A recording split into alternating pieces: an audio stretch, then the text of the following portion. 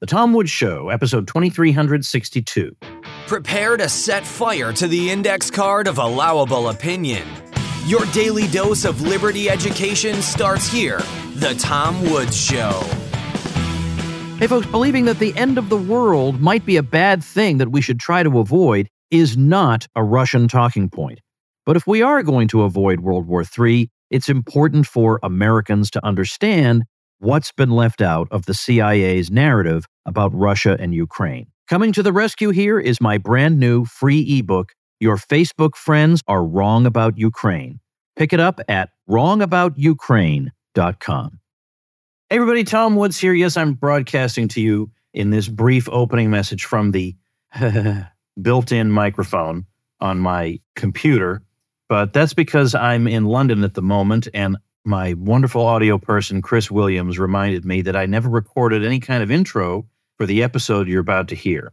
This is an episode that's drawn from a podcast network called the Old Glory Club, and I'll link to that at tomwoods.com/2362. But it's got a bunch of episodes on history, and I'm interviewed for this one by Pete Quinones. And the topic begins as the topic of nullification, state nullification of unconstitutional federal laws. So we take that in quite a variety of unexpected places. So I hope you enjoy what you're about to hear. Here we go.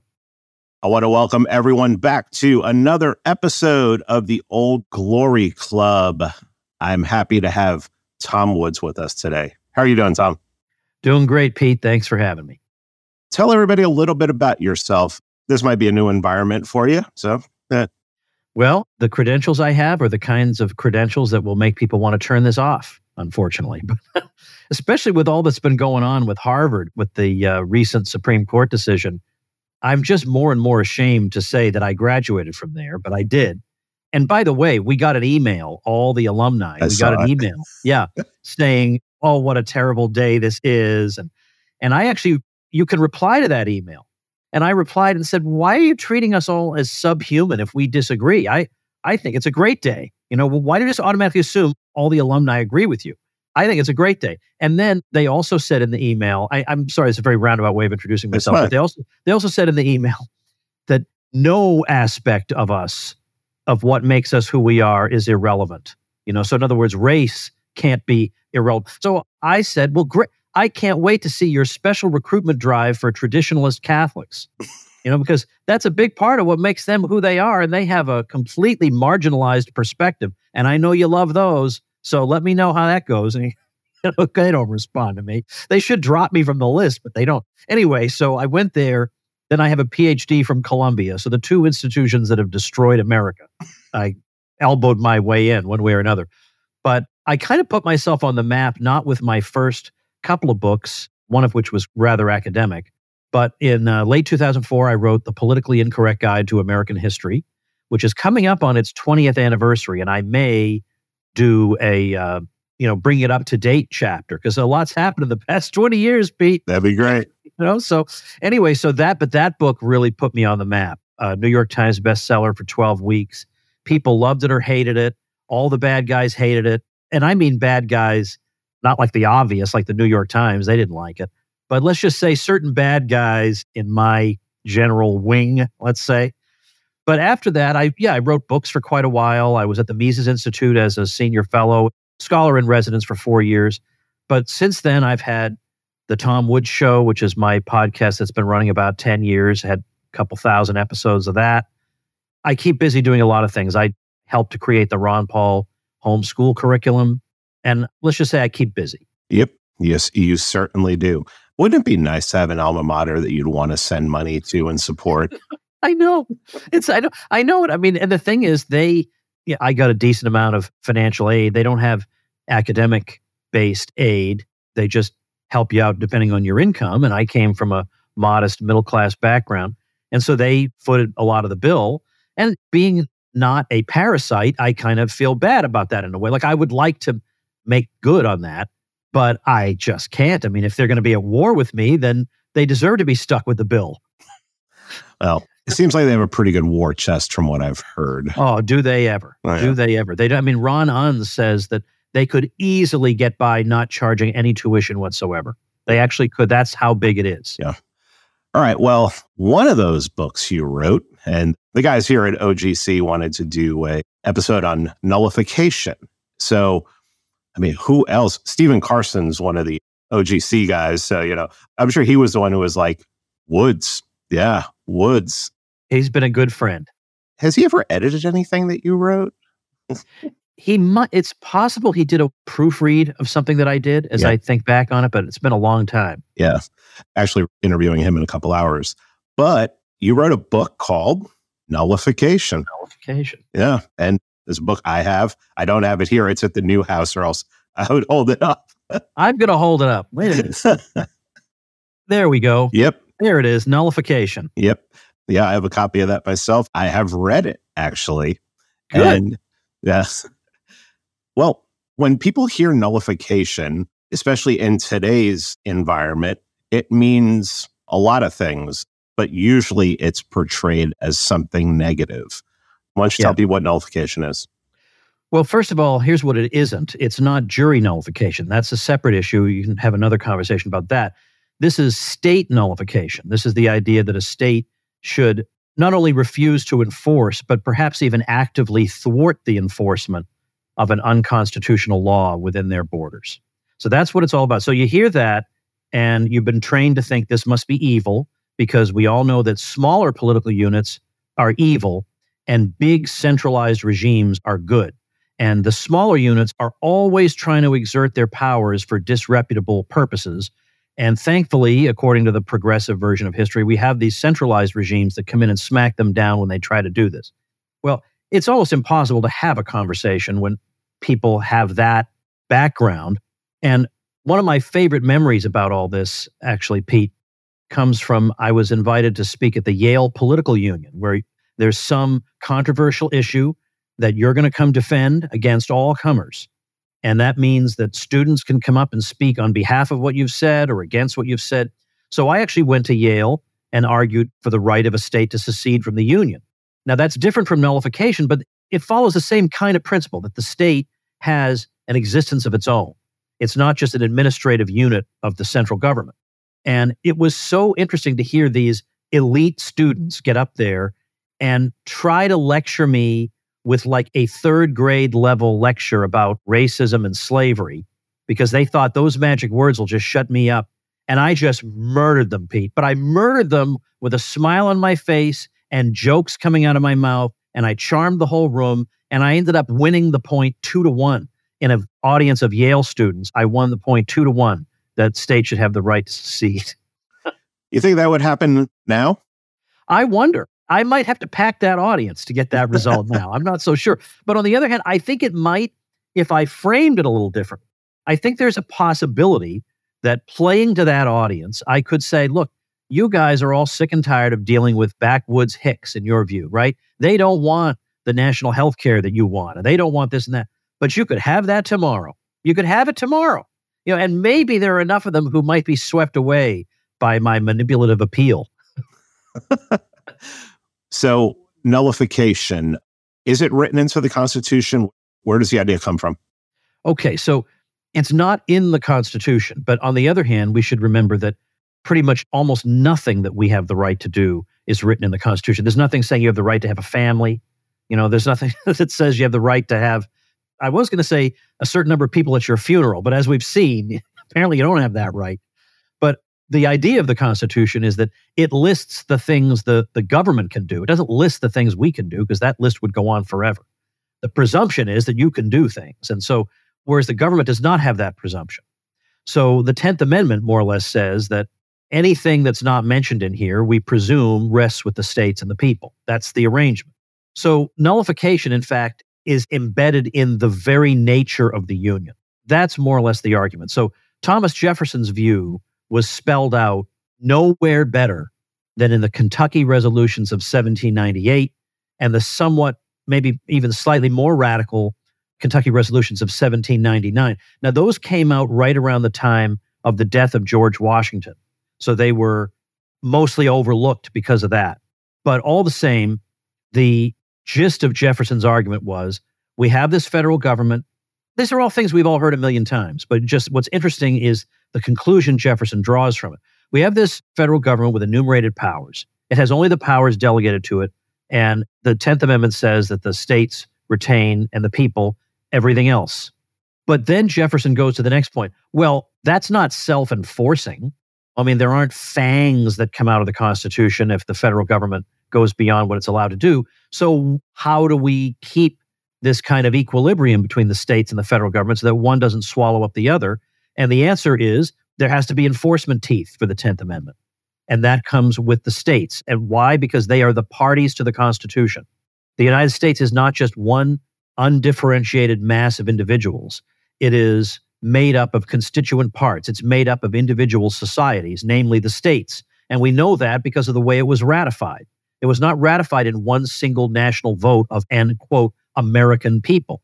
They're strictly speaking, I mean, John C. Calhoun was the one who had the guts to come out and say it. He actually came out and said, there is no such thing as the American people. We have the people of Massachusetts. We have the people of Virginia. We have the people of South Carolina. We have the people of Pennsylvania. There is no American people. That's just an invention. So what follows from this is that the states who created the Constitution, it's not right to say that the Constitution is a contract between the federal government and the states. That's not correct, because how could the federal government enter into a contract that created itself? It wasn't in existence at that point. So instead, the Constitution is a compact among the states creating a federal government. So Dr. Frankenstein, in principle, has authority over the Frankenstein monster because he's the creator. And likewise, the states have to have control over this federal government. Now, James Madison even said in the Virginia Report of 1800 that we can't assume that we have two fallible branches of the federal government and then one infallible one, namely the judiciary. That, oh, don't worry, the judiciary will solve this. If the federal government goes too far, don't worry, the courts will step in. But you know what? What if they don't?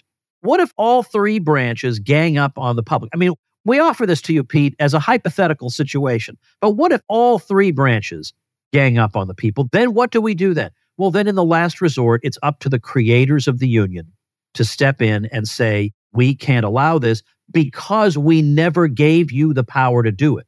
Any other approach to this question assumes that the federal government has a monopoly on interpreting what its powers are. But we can obviously tell what would happen if it had such a monopoly. It will interpret every controversy in its own favor because there's nobody available to say no to it. So that's more or less the thinking behind it.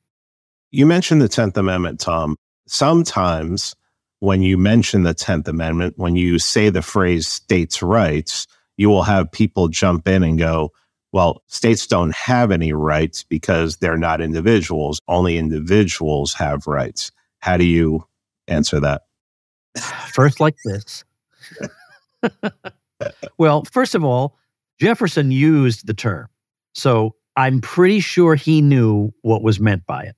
I'm sure he would not say states have rights per se. What he means by that is that he's just using a shorthand term to refer to the relationship between the states and the federal government. That's all he means. That if the federal government is not delegated a certain power, then the power is reserved by the states. That is to say, if the federal government tried to wrench it away from the state, the federal government would be perpetrating a wrong against the state. Because in our constitutional system, the state retains power over whatever that issue is. Now, we may then go further and say, I don't even want the states to have this power. Well, that's correct too. But the states have their own existences. They have their own state constitutions and bills of rights, and they're not absorbed into the federal government. That is all he's saying, that there are some matters, in fact, most matters, that are beyond the power of the federal government to carry out. And if the federal government carries them out, then they are violating the rights of the states. And the thing is, most of the people saying this are not ANCAPs. So they don't actually believe that no state has the power to do anything. Most of them are minarchists or bigger government people.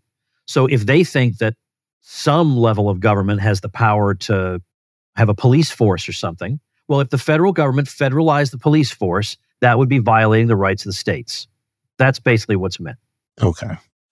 So you mentioned, I think it was that the Virginia resolution was more radical. What was the... Oh, the 1799 Kentucky resolution was a little bit more radical than the 1798 one. Okay, so What was it about? The only major difference is that there was a clarification in 1799 in which the word nullification was actually used in 1799. In 1798, Jefferson had included that word, but one of his friends advised against its use, thinking that it would just make people go berserk and it's going to be more trouble than it's worth. So he got rid of it. But in 1799, it's in there, the word nullification. And this is an interesting point because in later years, James Madison tried to obscure the nature of what had gone on during those years because Madison had grown more nationalistic over time. And he didn't want to be associated with nullification, even though he'd been the principal drafter of the Virginia Resolutions, 1798. Now, those had used the term interposition, which to my mind is still tomato, because interposition refers to a state standing in between the federal government and the people to prevent an unconstitutional law from being carried out. Well, that sounds like nullification to me.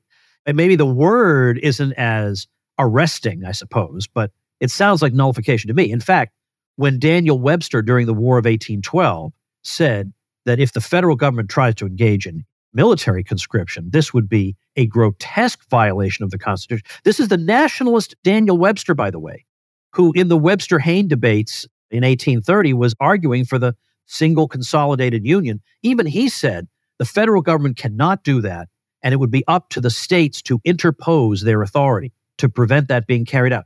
Well, again, to me, that sounds like nullification. But Madison tried to obscure this and play with words, and then he tried to claim that this is like in the 1830s. He's getting old, and we'll get to this later. There was a nullification controversy going on then, and he's trying to say, we had nothing to do with this. Jefferson had nothing to do with this. Jefferson never used the word nullification. That's what he tried to say. And then a copy of the Kentucky Resolutions of 1799 in Jefferson's own handwriting was presented to him. Well, there it is, you lying SOP. There it is. So that is why it matters, that word, for some reason, was like radioactive. And so to have Jefferson actually have uttered it makes it a little easier to get away with saying it today. One of the things that we do here most of the time is we usually pick a subject, go a little bit with it, get the gist of it, and then we just start going off on rabbit trails. But before we start going off on rabbit trails, talk a little bit about the 1832. This one is actually called a crisis. Yeah. When you look it up in history. So this goes back to the issue of the South and protective tariffs. And the long and the short of it is that the southern states felt like the protective tariff was a benefit only to the North and not to them. And it only hurt them. And so there was an argument advanced. Now this, I'm not entirely convinced that they're right, but at the very least they had a case for it, which was they argued that what they called the tariff of abominations, which was a very recently enacted tariff that was giving them no relief from what they'd been suffering for some time, was really the last straw, but beyond that, actually unconstitutional. How could they say that? Obviously, the Constitution authorizes the levying of tariffs, but their argument was that the purpose of tariffs is supposed to be as a revenue device. And secondly, we have that the Constitution twice referring to the general welfare, that the federal government's actions need to be aimed at bringing about the general welfare. So they argued against the protective tariff on both of these grounds. They said, number one, the protective tariff is not intended to bring in revenue. I mean, obviously, like if we were to put a 200% tariff on imported cars, we wouldn't start licking our chops at how rich the government was going to get from that. Nobody would buy those cars. So it's the purpose of that is something other than the raising of revenue.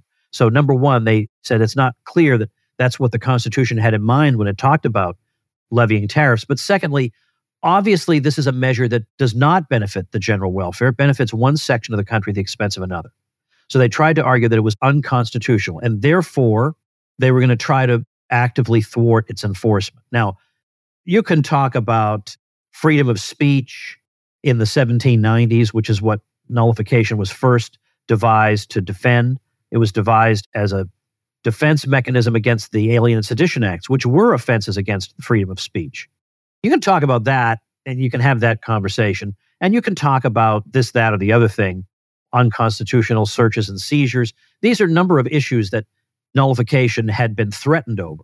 But if you start talking about cutting off the tariffs, now we're just not doing that. So that led to a showdown with Andrew Jackson. Now, Andrew Jackson was good on some things and bad on others, and he was bad on this.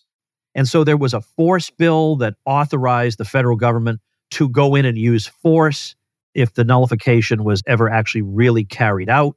Now, Calhoun, eventually he was replaced as vice president, became Martin Van Buren, but he was the vice president, and he eventually went back into the U.S. Senate, and he was arguing in favor of the nullification. And his approach, he was very specific as to exactly how nullification would be carried out. He felt like something so grave as this should be carried out in a way that's analogous to how the ratification of the Constitution was carried out. Well, how was that carried out? The states held ratifying conventions. And in Republican theory of that time, the convention, the specially called convention, was considered to be the instrument through which the voice of the people was most reliably heard. The convention, the specially elected convention. So we would have a nullification convention, just like we had for ratifying the Constitution. And his view was that if even one state, doesn't have to be a majority, doesn't have to be a significant minority, if even one state says that a federal measure is unconstitutional, then that measure should be considered as suspended until we resolve this matter. And we resolve this matter by discussing it, by either, so let's say there is some constitutionally ambiguous thing, and one or a number of states said, we refuse to enforce this because of its dubious constitutionality. One way out of that would be to amend the Constitution to either clearly grant or clearly prohibit the exercise of this power by the federal government. And then at that point, the side that loses can decide, can you live with this new arrangement now where it's been clarified?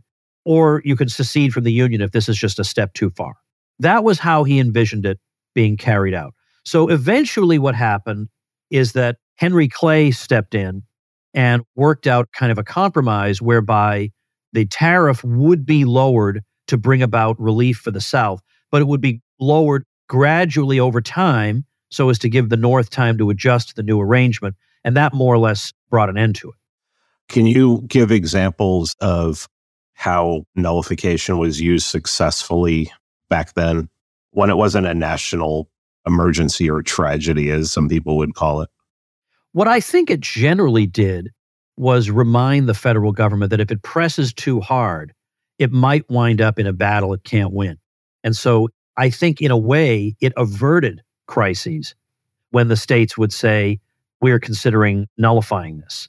So the states interfered, or New England states were afraid that Jefferson's embargo, which was fruitless, that he enacted to try to get the British and French to stop interfering with American trade, they felt like his approach to that would make the situation even worse.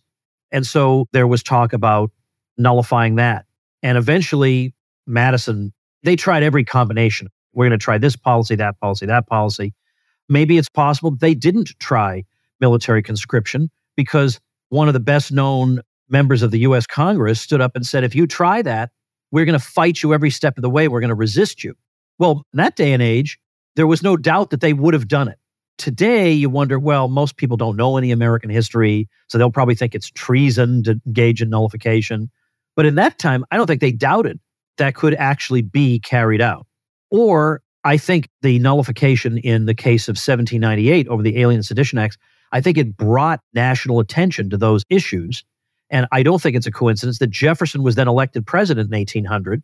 And then he released everybody who had been incarcerated over that. And he refunded everybody's fines that they had to pay with interest. So I think it also accomplished that. Now, also, it had the salutary effect of revealing to the country that the New England states were against Virginia and Kentucky nullifying the Alien Sedition Acts, not because they thought nullification was unconstitutional or all this high horse nonsense, but I believe there were, so Virginia and Kentucky issued their resolutions, and then a number of states, it was 7 or 8 states, issued their own responses to Virginia and Kentucky. And in those responses, all but one of those states came out and actively endorsed the Alien and Sedition Acts. So the real reason they were against Virginia and Kentucky nullifying them, is that they thought it was just fine to imprison you for criticizing John Adams. They wanted to do it. So then when you look at it, because if you read in your textbook, and these bastards have done this in basically every American textbook, it says Virginia and Kentucky failed to get any other state to side with them. Well, you know what? Let's look at that more closely. Why didn't they side with them? Because they wanted to throw you in jail for criticizing John Adams. Did you forget to put that in the textbook? Because that might make that side of the argument a little more dishonorable. So therefore, it's not even in there. Now, it doesn't surprise me. At this point, I am so utterly unimpressed with American historians. It wouldn't surprise me if none of them even know that. If none of them even bothered to look at what the other states were saying. They were all cheering for this. Well, would you say that the war is what basically, I mean, how much nullification happened after the war, or even threats of it? It's after the war, it seems like the unionization, these United States becoming the United States was just sealed. And now it would become, if you do that, slavery is going to be thrown in your face. Yeah, right. Yeah. You don't see it much. I mean, you do see some half-hearted efforts at the time of forced integration, basically, but that didn't really go anywhere. So it basically fell more or less into disuse. But the argument is that the points we make about it are still the same. They were never refuted. You don't refute arguments through violence. So if your kid gets beaten up at the park, you don't say to your kid, well, I guess you were wrong. And what would it be a deranged thing to say? We'd never think that way. Or if Stalin and Stalin's forces, let's say, had somehow invaded South Korea and been victorious, we wouldn't have said, well, guess the South Koreans had it coming to them. I mean, this is not the way we think in any other situation. But in this case, because of the propaganda, you get people saying, well, we fought a war over that. What are you talking about? First of all, we didn't fight a war over nullification. Secondly, Jefferson Davis, in his farewell address to the Senate, criticized nullification because he thought the North was misusing it when it came to the fugitive slave law. So it's all a whole lot of confusion. But the Union is still, like, the states never acceded to any change in the definition of the Union. Yeah, they got Reconstruction and they got all kinds of incoherent constitutional doctrines thrown at them, but they've never been asked to ratify a different constitution. So if the arguments were good then, they're still good today. And also it's worth noting that if you look at, I mean, it's important to contextualize documents from the 18th century. Like, for example, a lot of times people will say the Union is a perpetual union. And they speak about this language. They say that there were references to the Constitution being perpetual and the Union being perpetual. But perpetual in the 18th century didn't mean lasting forever. Because if that were true, then we'd still have the Articles of Confederation, because that was called the Articles of Confederation and Perpetual Union. All it meant was there was no built-in sunset provision. That's all that meant. So it's important to be precise with language. Well, the reason I bring this up is in 1758, there was a extremely influential international lawyer named Emmerich de Vattel, who said that if a sovereign state joins a confederation, it does not yield the powers that it had when it was a sovereign state outside the confederation. It may simply choose not to exercise those powers for a particular period of time for some greater purpose, but it doesn't lose its sovereignty. It's always sovereign. The people of that state are always sovereign. So the mere fact that you join a union does not compromise the fullness of your sovereignty. If that confederation that you join exercises certain powers, they exercise those powers at your sufferance. Okay, that's not because they inherently have them. So given that, well, again, nothing has changed. What we had was the peoples of all these states acceding to the Constitution.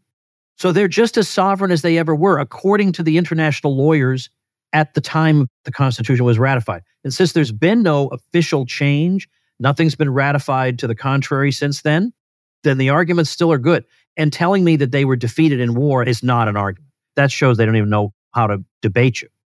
Hey everybody, a quick message from our friends at Blinkist. There are only so many hours in the day, and yet you encounter a lot of people who seem to be super duper informed about so many things, and you think, they have the same number of hours in the day that I have. How are they acquiring all this knowledge? How are they so impressive? How can they speak about this and this and this and this? And they seem to do so with authority. They know all the main points. They know all the arguments. How do they become those people? Well, I'll tell you one great way to do so with the Blinkist app.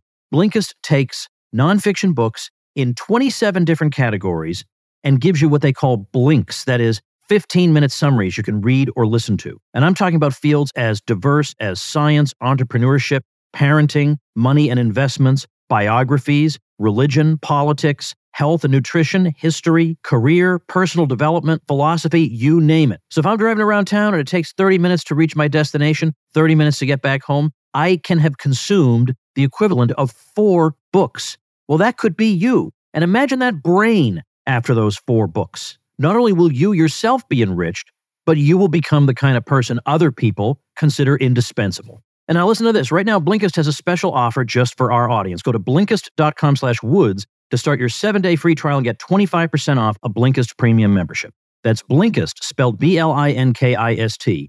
Blinkist.com/Woods to get 25% off and a 7-day free trial. Blinkist.com/Woods. And now for a limited time, you can even use Blinkist Connect to share your premium account. You'll get 2 premium subscriptions for the price of 1. Let's bring this all the way forward to today. So, I think I asked you to come on the show, my show, back in like March of 2020 to talk about nullification because, we both saw what was coming. So since 2020, the state you live in and other states have seemed to have embraced it again, at least in the spirit of it when it came to, well, definitely COVID. So yeah, I think both of us were like, when we did that show, we were like, if you would have told us in January that in March we were going to be talking about federalism becoming a thing, we would have told you were crazy. Yeah, I have to say, that was, even though that whole COVID period was a huge black pill, the white pill part of it was that we discovered that if we ever really do want to have federalism again, it's just sitting there waiting for us.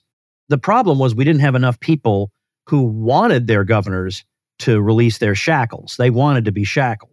But there were a couple of them who were pretty good. Now, most Republicans were as useless as they always are. But I will say, despite what people think about Ron DeSantis today, I still think he did a lot of really important things.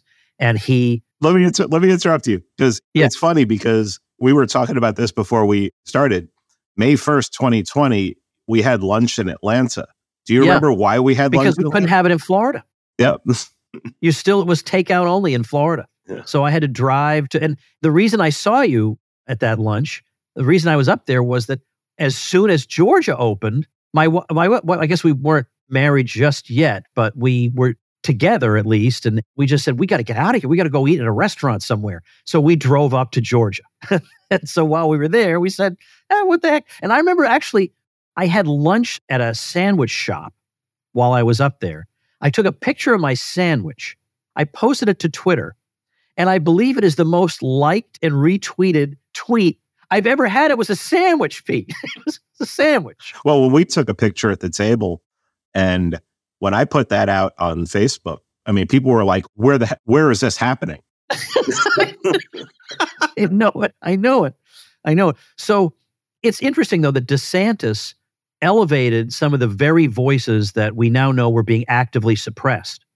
And then the day before he said, all right, it's phase whatever, which is every restriction is lifted. The day before that, he had a round table with Bhattacharya and all the usual names.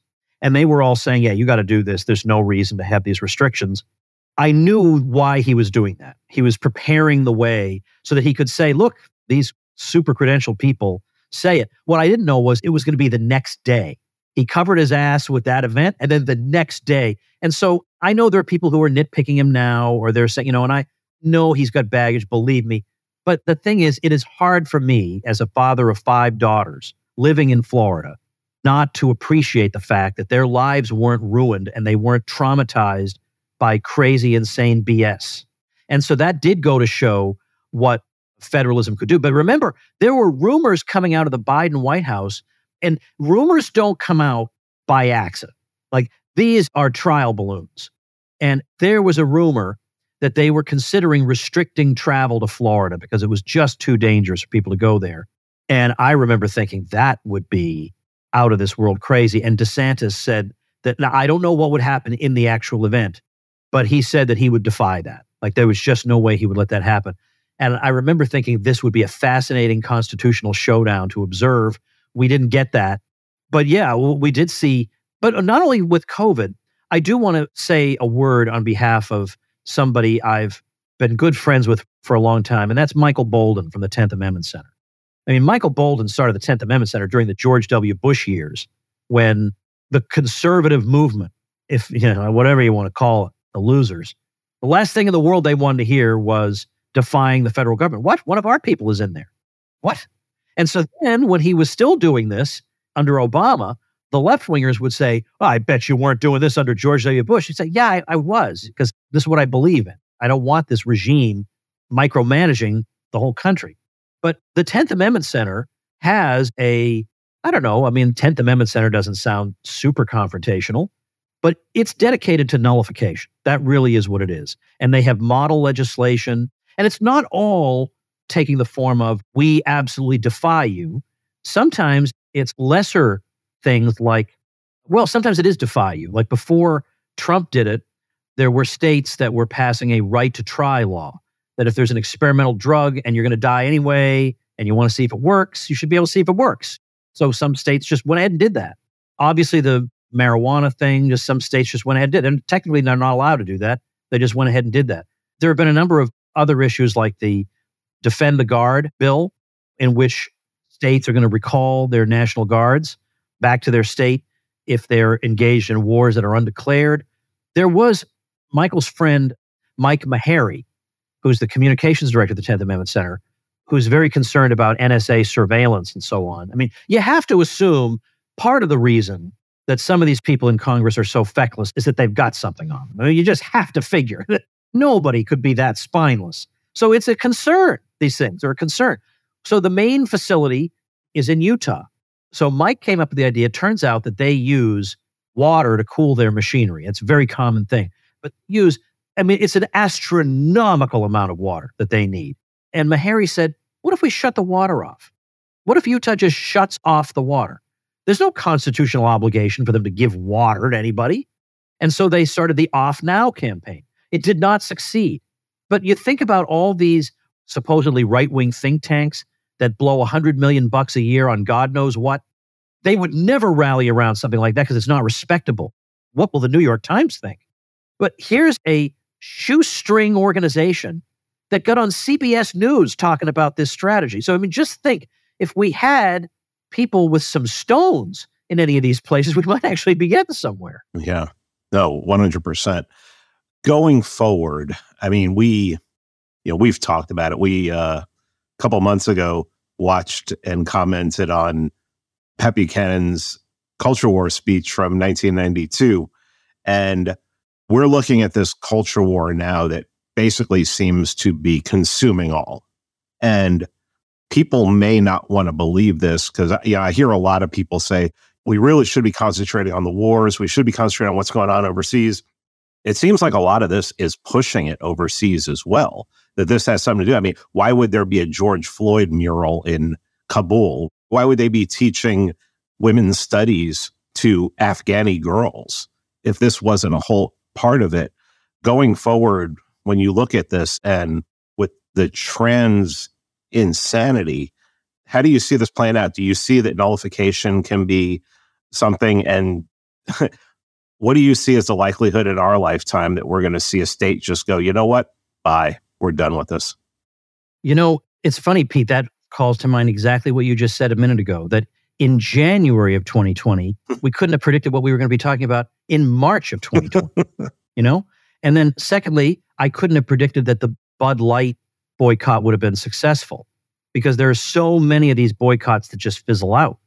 And that happened. I think there is backlash beneath the surface because it's not anybody famous involved in it. It's just regular people. There's a backlash against some of the craziness that's building. I saw a poll recently saying that, and I don't know what this term means to people, but that social conservatism was growing to like its highest level in, 15 years. I forget what the thing was. And I think that's entirely in reaction to what there's. I don't think these people are probably not all Bishop Fulton Sheen exactly, but they feel like what they're seeing today is just way too much. Well, it's interesting. I was talking with my friend Jacob the other day, and he's saying, because he's younger, and he's seeing it in the Zoomers. It's the young people who are rebelling against this And, what's funny is when I look at like the people who follow me on Twitter, so many of them are really, really young. And that gives me hope. Now, of course, those are people in their 20s, and we're looking at people in their teens who are just falling absolute victim to this insanity, this new religion that the government has declared. But if the people in their 20s, if the ones that can get elected pretty soon to office are embracing social conservatism, at least that's something to hold on to. Yeah, I mean, and again, even by social conservatism, if it just means they reject fact-free gender theory, I'll take that. We'll work on other issues later. I'll take that. And really, as long as it just means, I know, Pete, I get your thing about is people who say mind your own business are always going to lose to people who just want to ram things down people's throats. But I think the people ramming the things down people's throats are starting to hit some resistance to that. And I think there are people who ordinarily wouldn't even want to be involved in anything like this. Like, I don't have time for this. This is stupid. Why am I wasting my time on this? But the answer is because I have no choice at this point. I think there is, at the very least, a growing number of people who do want to be left alone, but they don't mean that in some wimpy, non-judgmental way. It's, I specifically want to be left alone by you crazy people. And in fact, did you see the videos the other day from, I'm sorry, I don't remember what state it was, but there was some school district where they were going to teach crazy nonsense to kids. Yeah. And there was a huge protest, and it was probably 3/4 immigrant, like Yes. 3/4 non-whites who, the progressives didn't quite count on this, that the people they're admitting haven't all taken Professor so-and-so's gender studies course. And they have this crazy idea that maybe they should have some say about what their kids learn. Well, that kind of turned out a little bit differently from how they thought. Yeah, I saw a protest in Canada where it was a bunch of Muslims who were protesting this as well. Yeah. They were coming out and they're like, no, we're not going to put up with this. And I'm surprised this took this long. I really couldn't understand how the left could be so pro-Islam and not acknowledge that Islam is a worldview that is utterly opposed to yours in every particular. they're illiberal.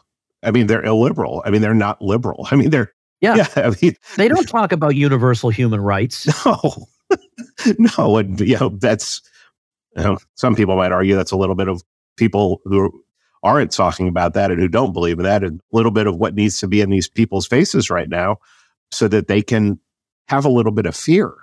Yeah, that's the thing, is they present themselves as not having any fear because their people are in charge. So as soon as they meet somebody who is like, I'm not apologizing for what I believe. Yeah. Your words don't affect me. Yeah. You can call me X and Y, but that doesn't mean anything to me. Yeah. These words are meaningless, and anybody whose opinion I care about knows these words are meaningless. Like, it does not matter. If you're called a racist today, that doesn't even matter anymore. Yeah. There was a time when that might have hurt you, but that does not matter. I mean, yeah, okay. If you're trying to get a job in academia and they do a search for you and everything says you're a racist, yeah, okay, but academia is different. At this point, there's a huge number of Americans who just roll their eyes and say, okay, so you're just a normal person then. Yeah. Yeah, but you're just a normal person who, by the way, has nothing but goodwill toward other people, wants everyone in the world to be happy and successful, just doesn't want to be propagandized 24 hours a day. Yeah. Well, and it's also one of those things where it's really, really online. I mean, you know where I live. You used to live where I live. I mean, you would expect to see it here. And it's like, for the first time the other day, I saw a woman in like Kroger who had a shirt that said read banned books. And I mean, she wasn't talking about like the kind of books that, you write or, they want to ban that you write or that we might have in our secret library. But she's talking about, these books about CRT that are being taken out of primary school libraries. So it's not real life. By the way, these are the libraries of schools where they don't teach CRT, remember that. They don't actually teach it. However, put our books back. Yeah. Okay. But when you go to big cities, you might see this.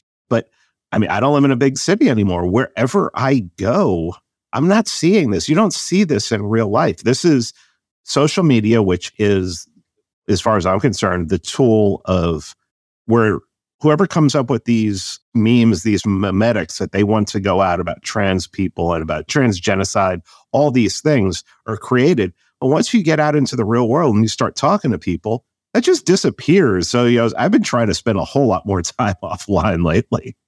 Yeah, I know.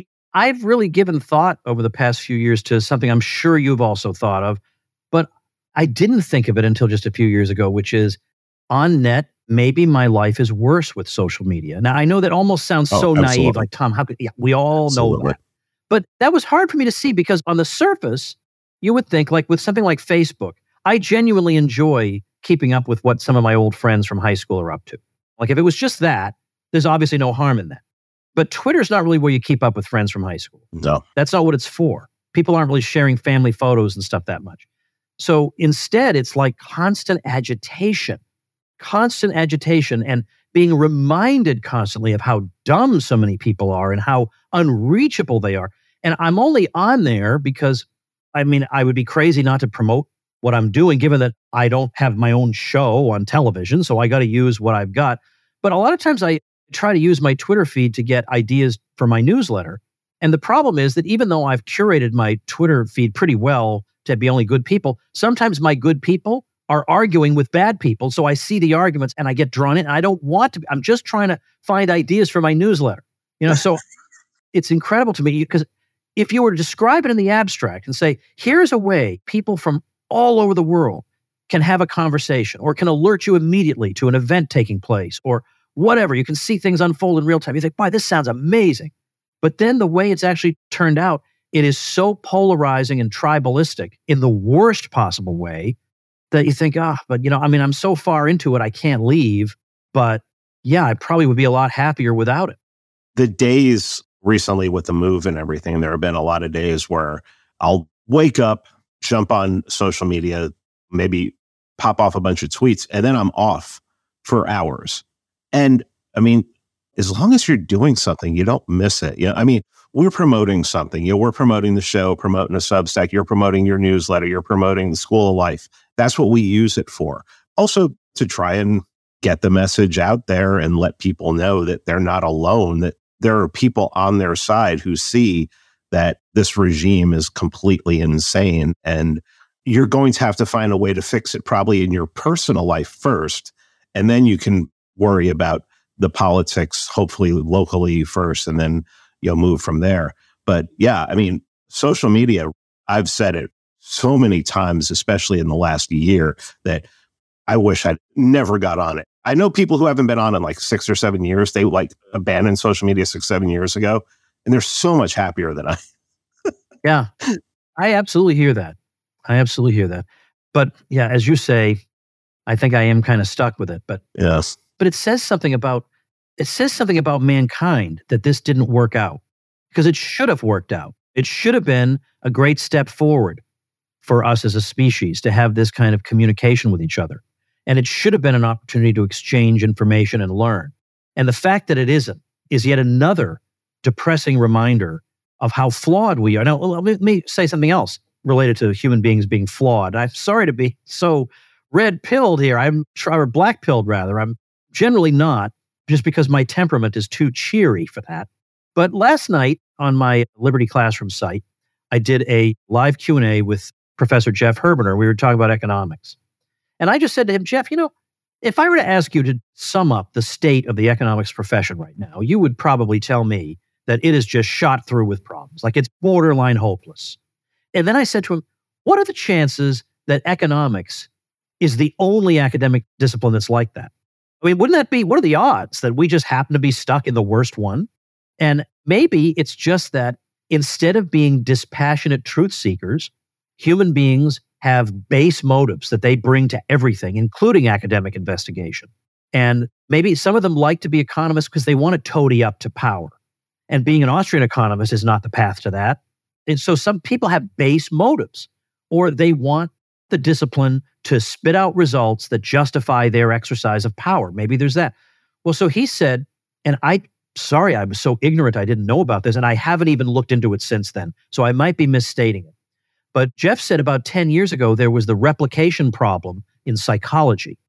So the problem was researchers started going through published papers and trying to replicate the results in those papers, and they couldn't replicate a damn one of them. Oh, wow. And so it's all been BS. And so what? So where does the discipline stand now? So it's not just that we're too bad of people to be able to make Facebook a pleasant place to be. It's that we can't even be trusted with like reciting facts anymore. So I don't know what to think. I really don't. And yet I realize the elitism of trying to claim that I, however, am above all this and I'm a fearless truth teller. But I don't know, Pete, that is kind of how I think of myself. Well, when you were saying that, it reminded me of, I don't even know who the first person who did this was. It's apocryphal at this point, that when they created like the first AI and let it loose, within a day, it's talking about, well, humanity must be destroyed.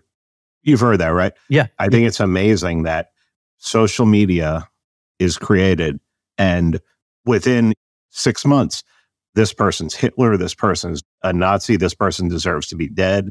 It's just the worst part of people comes out. I'm sure it has something to do with the anonymity, but also you can't only think that everyone on social media is being hyperbolic when it comes to things like that. So it really seems like it makes the worst in people come out. So the question is, do you want your kids on it?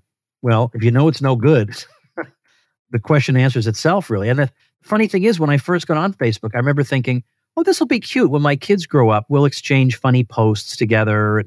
The world was still that kind of, that was still a world where you could put a video up on YouTube and the thought would never cross your mind that it would be taken down. Yeah.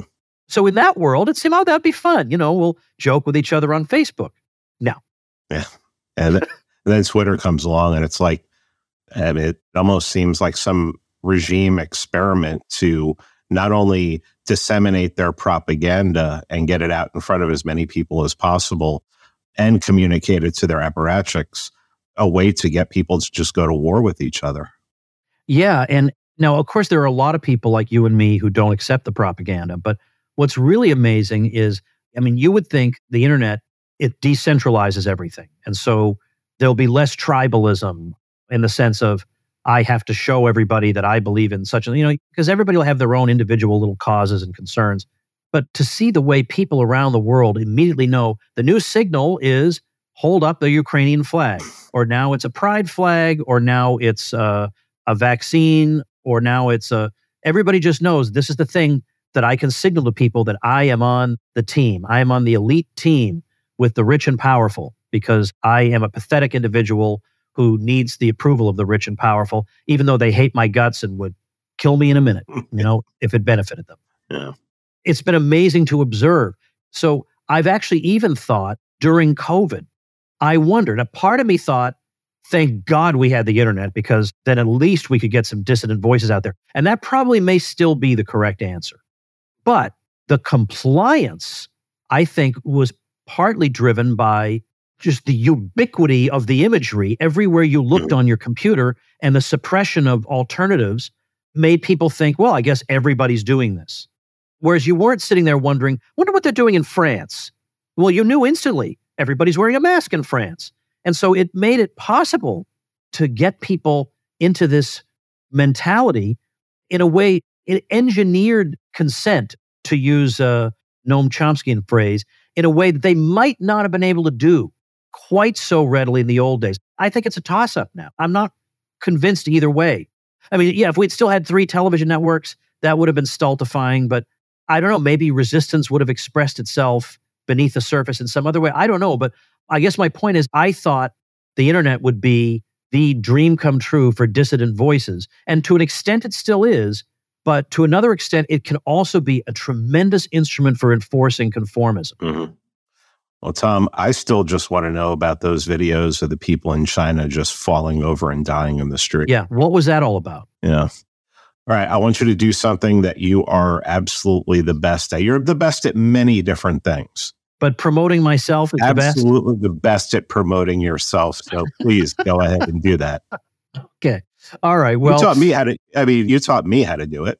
So thanks, Pete. Thanks, Pete.